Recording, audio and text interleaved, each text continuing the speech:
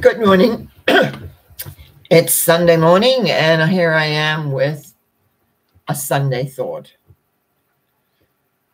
One of the things that came up to me this week was how often I had been presented with different opportunities, and some I had taken and some I hadn't. And very often, the ones that I had taken, I didn't really think about. I just said yes. And those that I did think about often said no. So what is that about? Because we really do have a whole element of freedom with, just a second. It's early in the morning for me, so I haven't done too much talking, even though I do some vocal exercises before I begin these to try and clear this throat in the mornings. But we are free to actually exercise a lot of discretion in our lives. To go various different ways. Do we take an opportunity? Do we say no to an opportunity? What exactly do we do? I have many, as I said, I've had many instances in my life when I have had opportunities come up. And very often when I look back now, it was my fear of what might be and how was I going to handle it or things like that, that I pulled away and didn't do them. I don't regret that because I've had a very interesting life regardless. And I've had other opportunities which just were sprung on me like that. And it was like, okay, let's go. Let's see how this works out. Often are very profitable long years of doing certain things. Opportunities come in many different ways. Opportunities can come through someone just making you a suggestion and you follow up on it. You perceive, you go and look and see where it all goes and how it's going to be. But really, in a large way, a life often is sort of an open slate, an open book. It's what we write. You're writing your story. What is the story of your life? When I look back now, when I was young, perhaps the biggest one was when I came to Canada to marry my then, which became my husband for a lot of years. And, but I was in love. And so love takes over everything and you just kind of go along with it. And I have not regretted that movement. Sometimes I miss my big, large family back in New Zealand. And I have visited a lot over the years, not so much the last few, as I have become old. We've all become older and many of us have departed. But opportunities are all around us if we wish to take them. What we need to perhaps look at is how come we don't? And the ones we didn't, what was behind that? A lot of, for me, in my early years, was a lot about fear of me being rejected or not being good. And I ran a program of not being good enough, which is one reason I got into transformation work, because I had to clean up some stuff, that's for sure. And it took a very different path. Past life regressions helped me tremendously. That was one of the steps that went through. And interestingly enough, I was able to have two ladies come and visit me the other day. And we did a couple of past life regressions with them, like a little mini workshop. It was really good to get back into that. I haven't done that for quite a while with everything else since the lockdowns happened and everything was restricted and I had to sort of shut down everything the way I did everything anyway. So it always felt good to get back into workshop mode because anyway, that's, it happened to a lot of us when things shut down and we had to kind of figure out what we were going to do. And so I've done a few things on Zoom and a workshop formula, but it was good to have a person, real live people to work with and to also see what they brought up. And it just reminds you that how many lives we've actually had and how many experience we've had throughout time. For someone like me who can remember back and has experience back being, just sort of like wandering little tribes. And I've seen a lot of other people who I've regressed have those kind of lives as well. Now, that was freedom, but you were in fear all the time in some ways, not like you lived all tensed up, but there was always like animals, maybe another group you might run into. Yeah, so the fear factor is very much a part of our, I think, inside of us that has come from pure survival. If you read history, and I was a history buff and still do like history, I find a lot of actually, let me slow down for a minute. One of the things I've discovered is that we follow patterns. Our belief systems reflect into our lives, and we have patterns that we follow and that we do and create and be. And we do lifetime after lifetime very similar patterns. And it's like when we take a look and we go back in time, experience, and very often fear is very much a part of that. It's like, what's going to happen? What's going to do place is always a bigger guy on the block kind of thing. And people fought.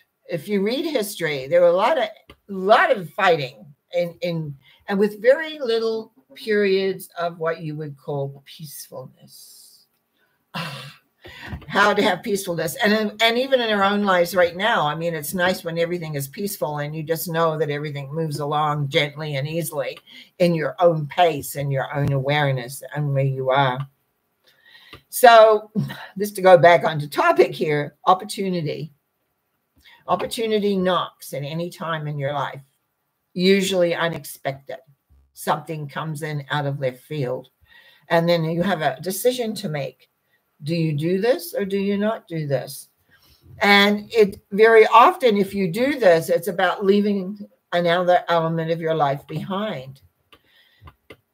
Relationships are big like that, man. I've seen that over and over and over, where you've been in a relationship, but something else comes along and you have to make a decision and decide which way you're going to go. And you have to leave behind the old life if you make a decision one way or another. It is an incredibly, sometimes a very hard decision to make for various reasons. But it's like we do have the freedom to make those decisions at this point in time. And we have for a long time. Very often, many of us have lived in time periods where we didn't have a lot of room to make decisions. But one decision we always have: what kind of mood do you want to be in?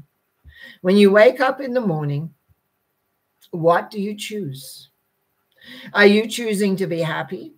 Are you choosing to recognize there is a force in the universe that supports you? Are you choosing to go and create a day which suits you? Or do you feel like you're dragging? You feel like you're depressed or unsure or maybe even unworthy of having anything any different? Like, I have to now have a drink of water. You see, I slept in this morning. And when I sleep in, my routine changes because I'm behind the 8 ball, you might say. Mind you, I needed to sleep in because I had some difficulty going to sleep last night.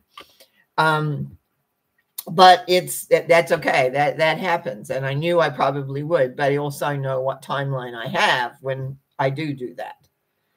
Because we have a freedom to choose. I had a freedom to be able to decide what I was going to do the moment I woke up. And so very often, because of this dry mouth that I experience and that fixed my throat, I have time to clear that. But because I'm time orientated, not everybody is, I am. I have, I have a great respect, you might say, for time. And I had to have it over the years. People make appointments for a certain time and you need to show up. You need to be responsible for that. Things start at a certain time and end at a certain time. Because I have been so busy in certain time periods of my life, things were cut down into certain time elements. In fact, often, and I have written about this in one of my books, that people would say to me, how did you achieve so much in one day? And I had to think about that. I had to really think deeply about that. How come I did that? And what I discovered was that I broke my day into time lots.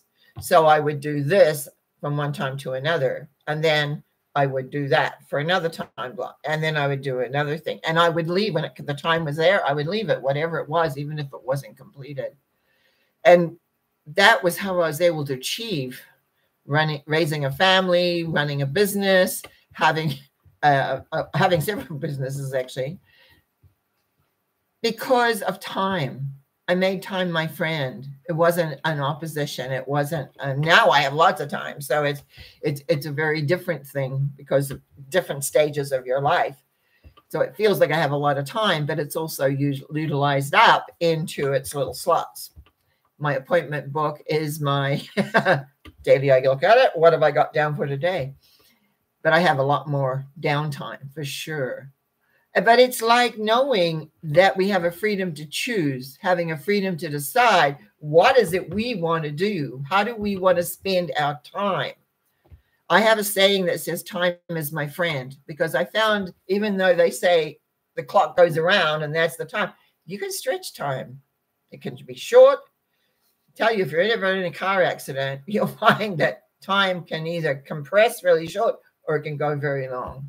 And I have spoken about it once when I was one time when I was racing to catch a ferry.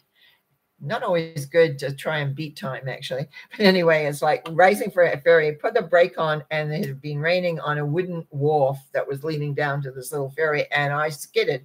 And no kidding, time slowed down that I knew it was like I was in slow motion while my car skidded in, and yes, it had. I missed the ferry, but I was first in line for the next one. And the car was, had a little bit of damage, but nothing really bad. But it was very interesting to even notice how time slowed down. It was the only time I can say I really, really experienced that, where everything was in slow motion and just slowed. But it made me aware that time can be, can I use the word manipulate? Can be stretched. But we have, I really want to talk about the sense of freedom today that we have to choose. And that when opportunities come to us, we get to choose. Do we want to take that opportunity or do we not? And often that stops us is fear. Fear of not being good enough. Fear of not doing it right. Fear of people will laugh or make fun of us. Lots of fear stuff comes up. As we clear our fears, it's much more easier then to analyze, and go inside, do I really want to do this? Do I really want to embrace and go on this journey of where it's going to lead? Because we don't know at any given time what one thing or another leads. You make mistakes. You take a wrong turn. When I say wrong, when you look back, you go, what did I do that for? Why didn't I stay more aware of what was happening? Because even though some of us can look into the future, we don't really know the future in some respects, because there's always other things happening from the side that come in and change things.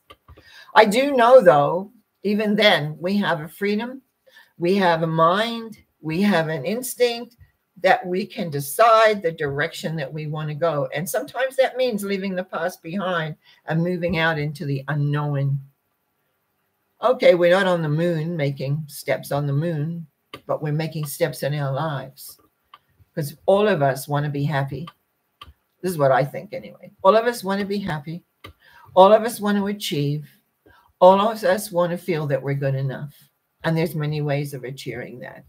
Anyway, that's my Sunday thought today. And now I can go back and have some breakfast and get on with my day. And I trust that you will move with your day, with love, with light, with ease, with grace. And then I've got tarot cards here that help me stay on point. And also little abundance cards too. First one I drew, I'll show you this. First one I drew today was absolutely, hang on, it's a little angel on it. Was absolutely blank. And I went, oh, that's interesting. And then I got freedom. Because we still, to a large degree, have freedom to make decisions. Our future is ours. And yes, it kind of goes along, but you never know where that unexpected opportunity is going to come up, and you have to make a decision. Do you want it or do you not? Search inside and trust your heart. Trust your heart, not always the mind. Mind will figure out why you perhaps shouldn't be doing it, but your heart will tell you, yes, I can do this. Those have been the big decisions I've made in my life, have been when I followed my heart. And the decisions that I followed my head hasn't always worked. Anyway, you have a great Sunday. I'll be back tomorrow night with mental mind treatments, and again on Wednesday with Norma Talks. Have a great day.